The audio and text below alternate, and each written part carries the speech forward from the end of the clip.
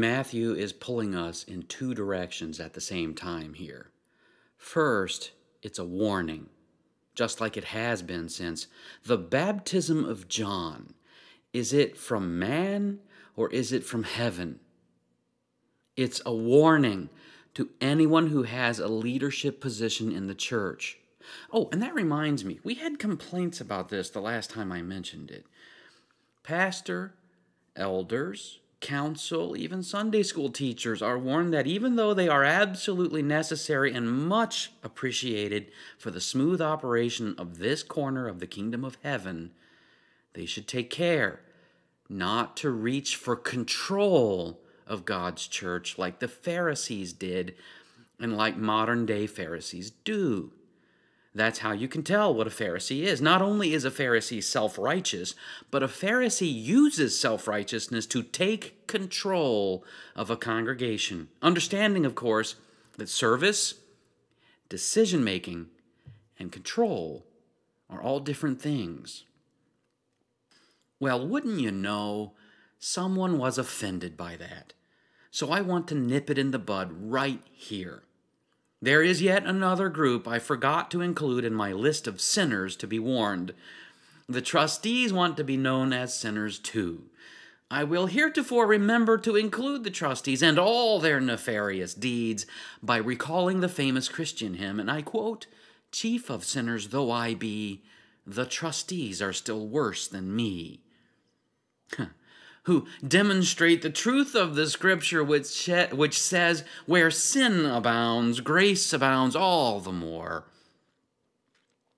I'm being silly, of course. It's a warning.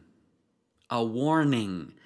And I don't think it applies as a chastisement to us, because there's no evidence here, none whatsoever, of malice. Jesus, it says, was aware of their malice. The church was theirs, and they did not want to relinquish it to Jesus, the Lord of the church, whose Father planted the vineyard and invited in us laborers. So this is St. Matthew pulling us in another direction. It's more than a warning. It's comfort. This is a picture of Jesus wrestling you from the iron grasp of those who would control you. No matter how controlling your pastor is, may it never be. No matter how controlling your leaders might become, your Jesus has set you free. They had malice in their hearts, and they had every intention of trying to entangle Jesus in his words. And they wanted to entangle Jesus in his words so that they could justify killing him. The stakes are high, you see, but he knows their malice, so he calls them out in front of everyone, right there at church, the biggest church in the world, the biggest stage, the Temple of Jerusalem. Why are you putting me to the test, you hypocrites? These are your oppressors. These are the people who want to put you in bondage to them. They want to bind you with works of righteousness. If you do what we, the religious leaders, tell you, you will be made right with the Lord. You know the talk, and it sounds so good. I mean, who doesn't want to be obedient to God? But they're hypocrites. They don't care whether you are obedient to God. They want you to be obedient to them. They're going to get Jesus. Make no mistake. But the whole world will know that Jesus is innocent.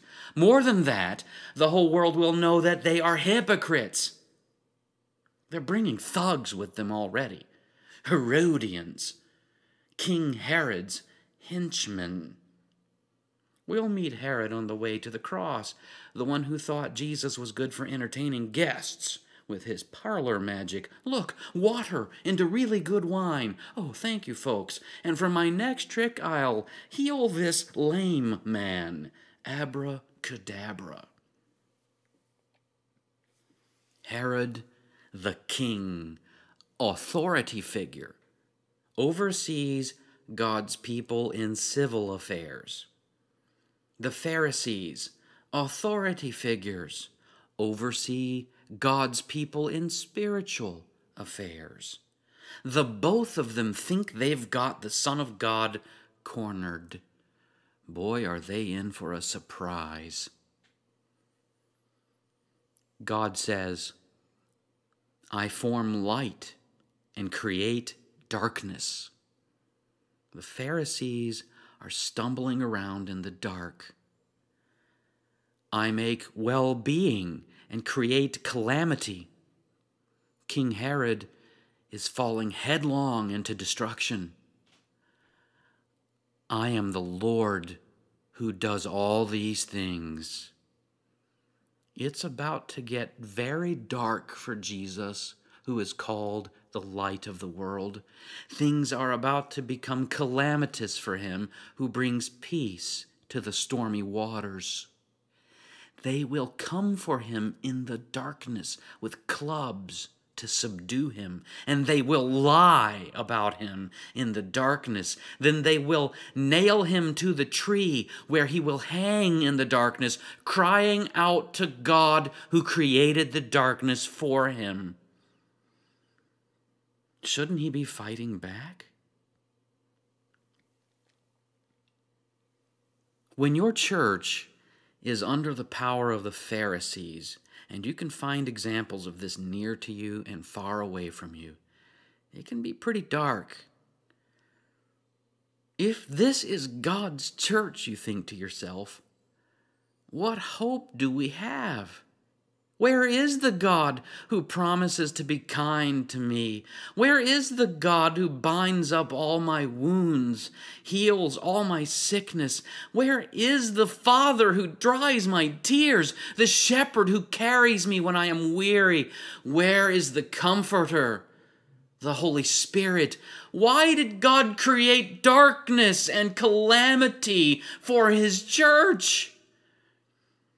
This Jesus, who struggles for breath in the darkness under the power of the dark forces, is paying for your sins.